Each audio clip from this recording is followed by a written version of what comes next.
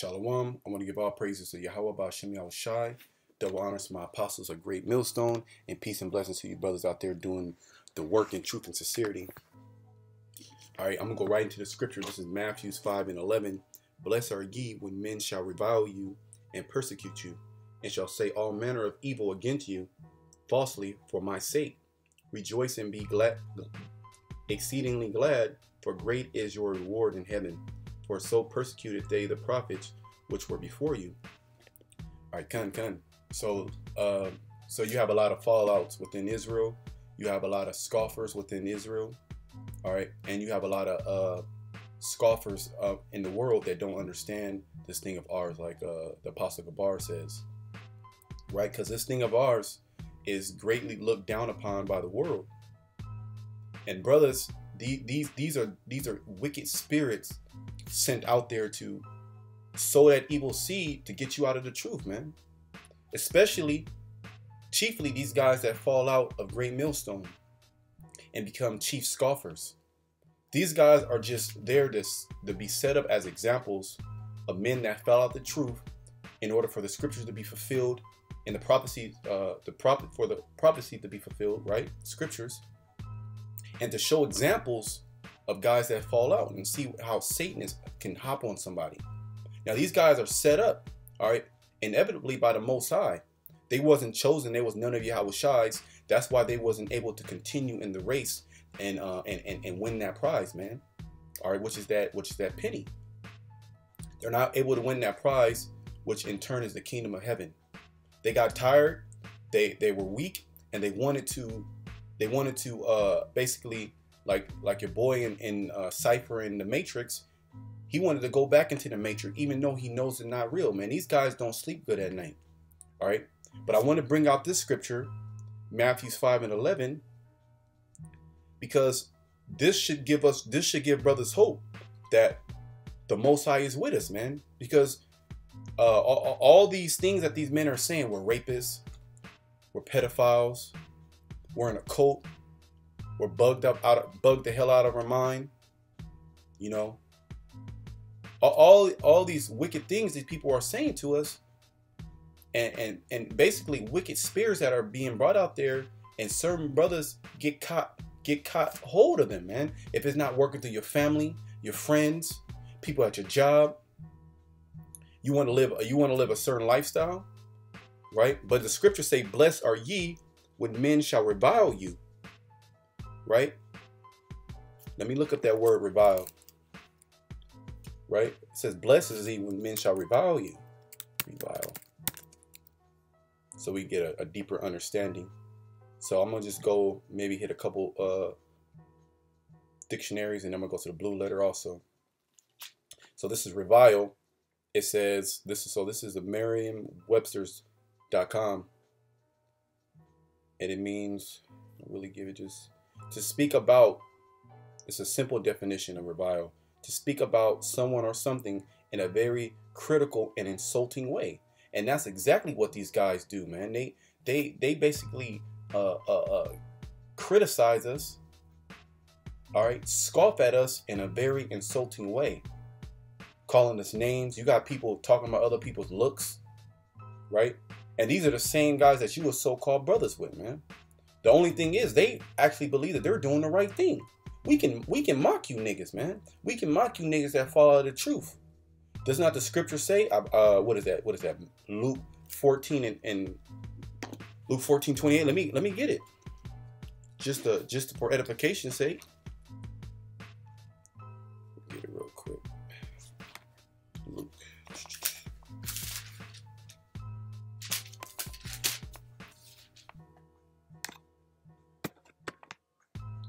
All right, let me see.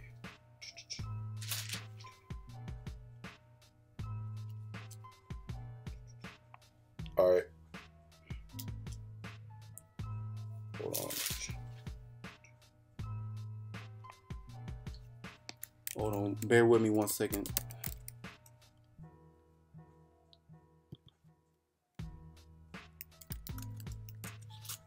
Let's go right to it. Okay, it's in Luke and also in Matthew. Let me just go to Luke. So Luke 14. It says, Luke 14:28. It says, for which of you intending to build a tower sitteth not down first? The tower that we're building, man, is basically you inside this truth, man. You build. The Lord is building. This truth. The tower is the finish line that you're trying to build. You're trying to build that tower up. All right. Year by year, weekend by weekend, you try to complete that tower. Right. You lay the foundation. A building. So you're basically building a building, man. Right. A spiritual tower. First, you gotta understand. You gotta count the cost, man. Are you willing to do this, man? Are you willing to give up your life? Because you come in this thing, man, and you guys play around. You have to willingly know that you have to give up your life. If your life is more than Yahweh Shai's, man, then you're not part of this. Let me continue. It says, and count up the cost, whether he has sufficient to finish, or will you stay in this thing to the end? Least happily after he had laid the foundation and is not able to finish it, all that behold it, all the men that were around you, when you gave up your life, when you called these people out, when you were prophesying, when you saying America's going to be destroyed, the so-called white man is going to slavery along with the other nations, you damn women, you're going to get put back into slavery under the man where you belong. Okay, and righteousness is going to reign through the earth, man. They heard you out there, man, cursing out these people. Now, what happens, man? All the brothers that are around, all the people, man, they gonna mock you, man. We mock you. We gonna mock all you niggas that follow the truth, all right? Because inevitably, the Lord's gonna kill you. So I just wanted to hit that for edification, right? And let me go back into the scripture. It says, blessed are ye when men shall revile you and persecute you and shall say all manner of evil against you falsely. And these are all false claims, man. And it says why? It says for my sake, for Yahweh Shai's sake. Meaning what?